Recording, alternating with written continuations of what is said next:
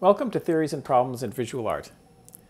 This is Concepts Lecture number 28, the last Concepts Lecture on the question, should you learn art theories?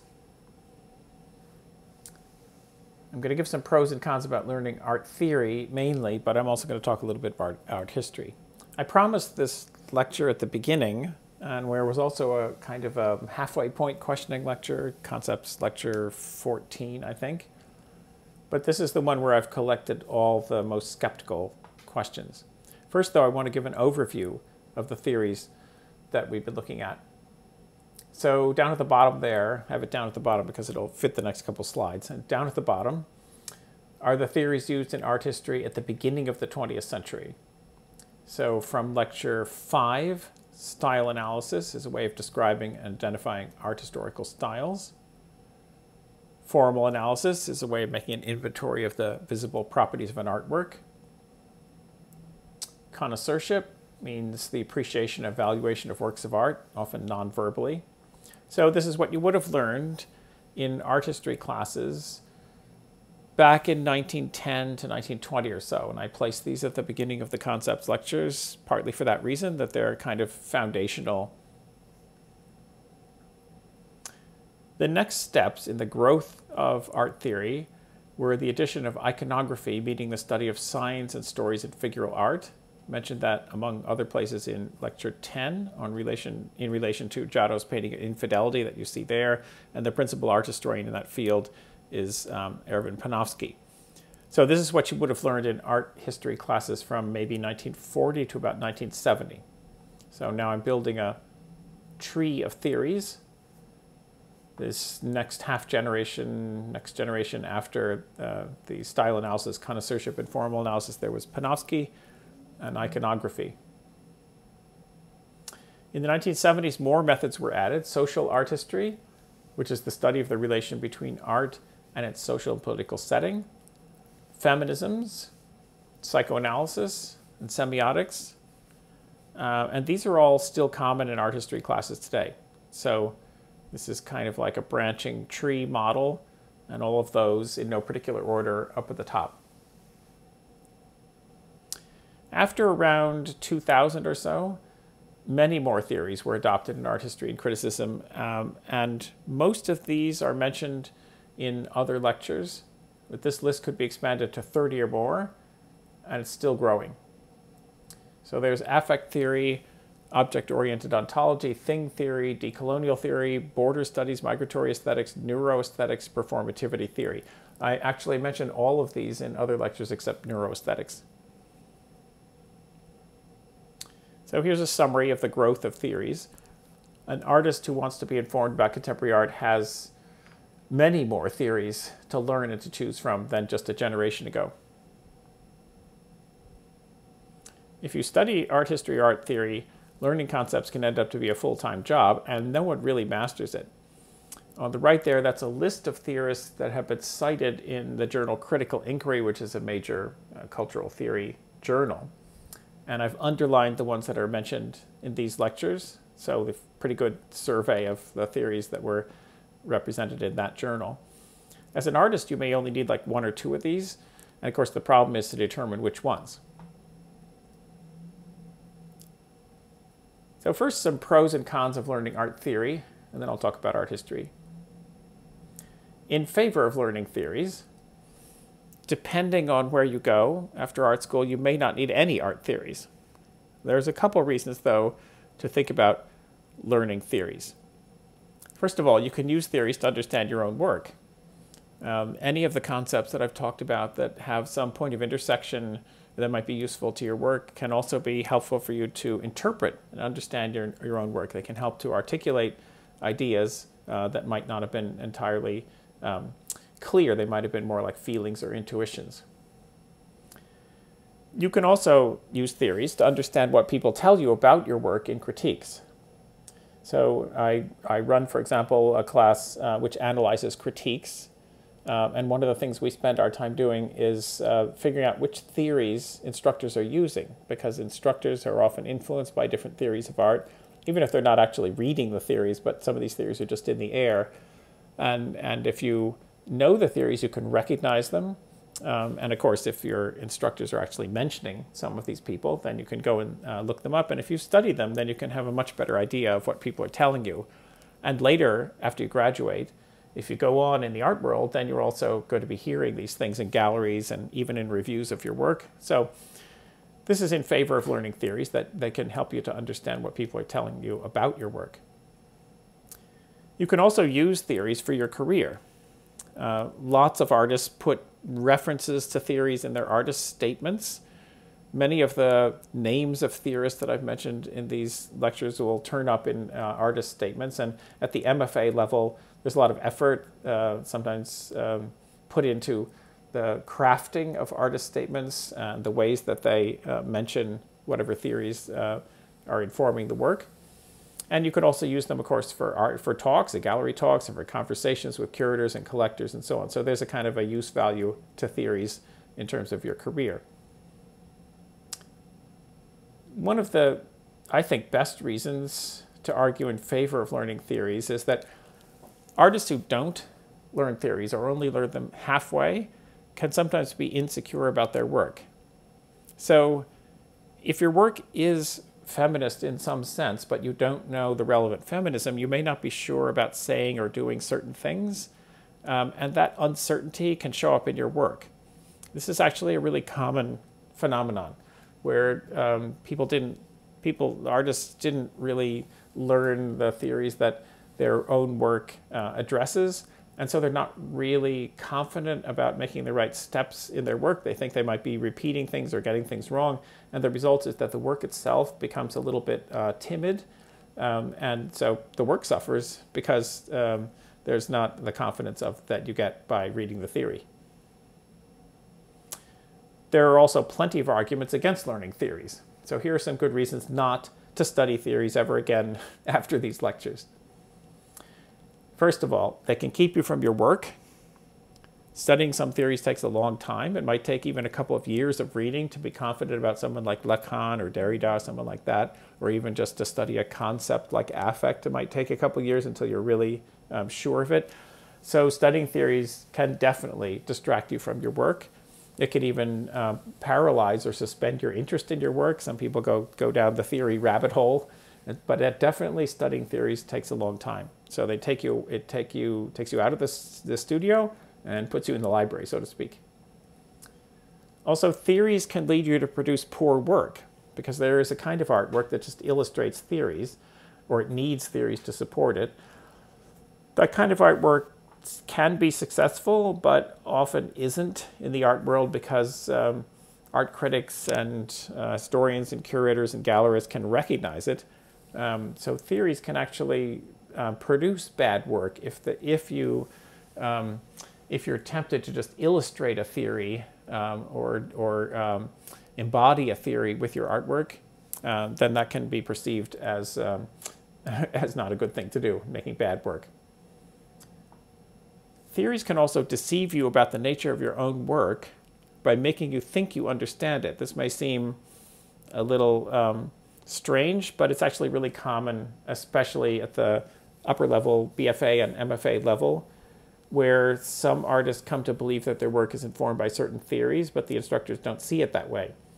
So in, for example, MFA critiques, sometimes the students will give set speeches about the theories that they're trying to develop in their work, and the instructors will scratch their heads and say, well, actually, in so many words, I think you might have deceived yourself about your own work. You're hiding from what's really going on in the work, and you're hiding behind a theory. And if you would stop reading and thinking and talking about this theory, then maybe it would be possible to see what's really going on in your work.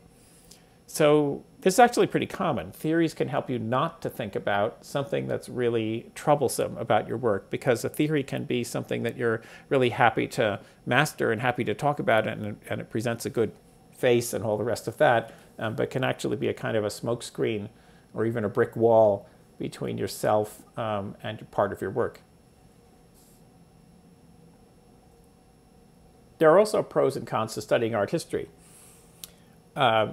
I teach art history, and I teach a section of our Global World Art History survey, and I have a whole series of history lectures that go along with these.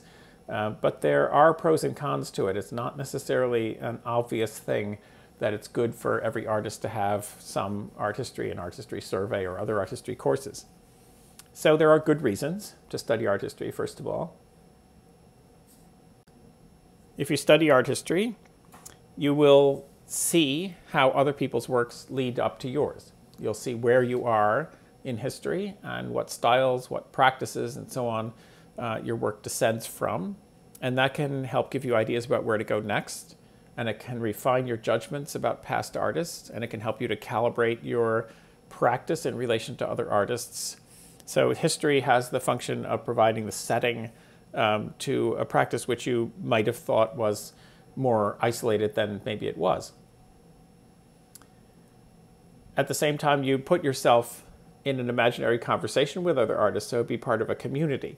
And of course, with living artists, an actual conversation. And that can be very good for your art, because viewers will be able to see how you've thought about and responded to similar artists. Sometimes in art school critiques, the instructors will say things like, well, have you seen so-and-so? You should look at so-and-so, the art of so-and-so.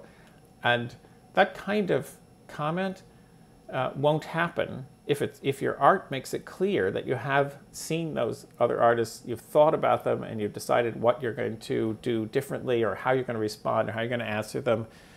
So the more art history you know, the richer your art becomes, because it enters into an imaginary conversation, which becomes a visible conversation with artists of the past. Those echoes and references to other artists can enrich your own artwork. But there are reasons not to learn art history, even to avoid art history. So first of all, you may become anxious about other artists, and that may show up in your work. This is also a pretty common thing, because if you think of like an old master painter, they were often anxious about the supposed genius of Michelangelo or Raphael or someone like that. That kind of thing can be paralyzing. It doesn't have to be someone who's far back in history. It can be somebody who's contemporary. You can look at a contemporary artist's work and say, oh my God, I'll never be able to do anything like that. But especially when you start studying art history, you'll see that there are many, many artists that could produce this kind of anxiety in you, and this can be really paralyzing. And so in general, this is true that learning history for an artist is a dangerous thing, because not every influence is a good influence. Not every artist can help you or inspire you or energize you to make your own work. Sometimes they can actually stop you from making your own work. And if you just feel anxious, but you are going ahead and making artwork anyway, even though some artist you admire has done it better or first or something like that, then your anxiety can show up in your work. People will maybe see your work as being anxious, as opposed to as being ambitious or interested in the previous work. You may also end up making pastiches, that is, weak versions of work that other artists have done. In the 20th century, the big example of this is Picasso. The 20th century is absolutely full of painters all around the world who looked up to Picasso or were deeply influenced by Picasso, and they absolutely were not capable of carrying Picasso's work forward or answering it in an interesting way, and they ended up making often very uninteresting versions of Picasso's. You won't see these in major museums, but of course you could find them on the internet, and you could find them in small museums and in art galleries all around the world. There must be hundreds of thousands of pastiches of Picasso's in the 20th century. So one of the reasons, or another reason for not to learn art history, is to not fall into this trap that so many artists fall into of being incapable of responding in an interesting or powerful or convincing or compelling way to some artist who you think is a good artist.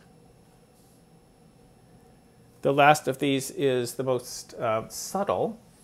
It's one that I develop in the history lectures as well.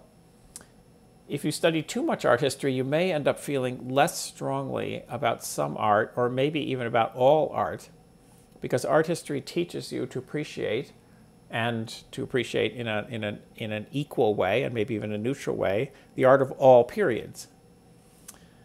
that's the feeling behind a lot of these art history survey texts. You can appreciate the entire world. But making art requires you to commit to a position or a practice and to form judgments about other artists, to decide what you like and what you don't like. And that kind of judgment is fundamentally not art historical. So the longer you study art history, and the more different art history courses you take about the more different cultures that you study, the less capable you might be of forming judgments and deciding what you like and dislike. Art history creates a kind of generalized appreciation of all different cultures and periods, which can make it fundamentally impossible to create a strong position for yourself. So a bit about my own position. I take these questions about art history and theory really seriously. I think there are many reasons to mistrust and avoid art history and theory. One of the reasons I put together these lectures is just so that you can think about whether or not you want to go on in art history or art theory. Now that you have a fair amount of information about both of them at the end of the first year, you can make this decision for yourself. I think there are a lot of reasons to mistrust and avoid art history and theory.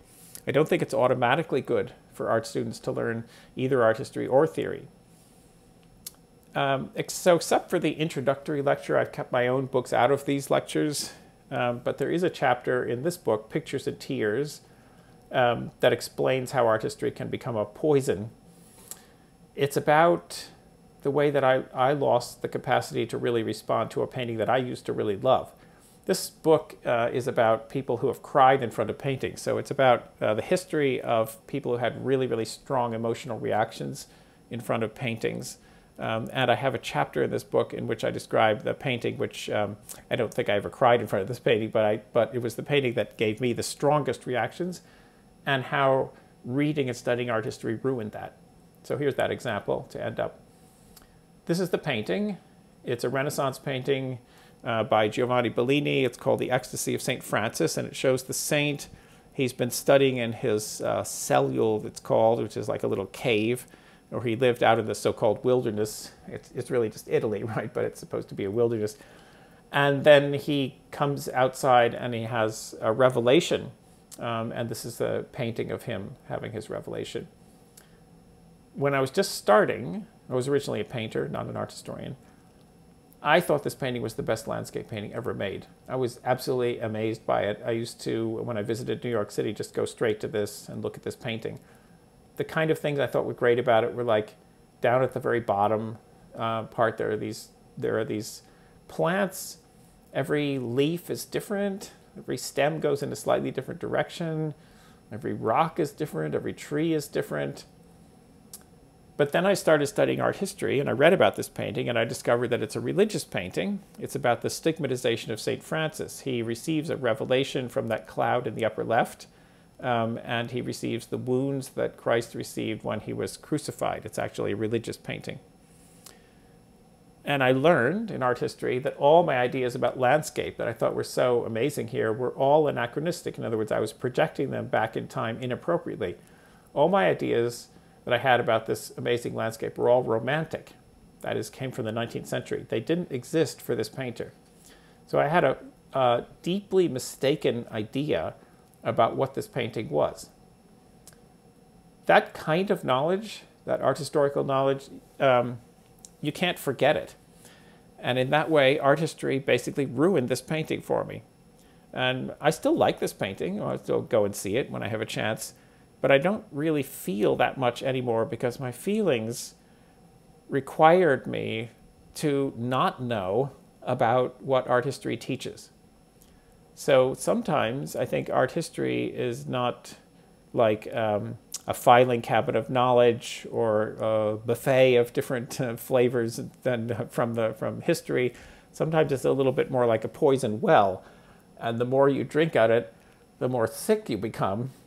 Or at least, I guess, better in this metaphor, the more neutral you become because it takes away your ability to feel in the way that you had felt and substitutes for that the truths of art history.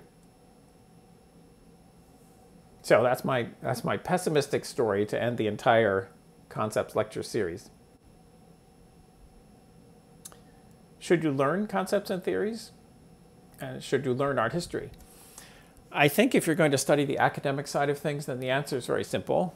Yes, you need to study them because they're the subject matter of art criticism, art history, and so on, art theory.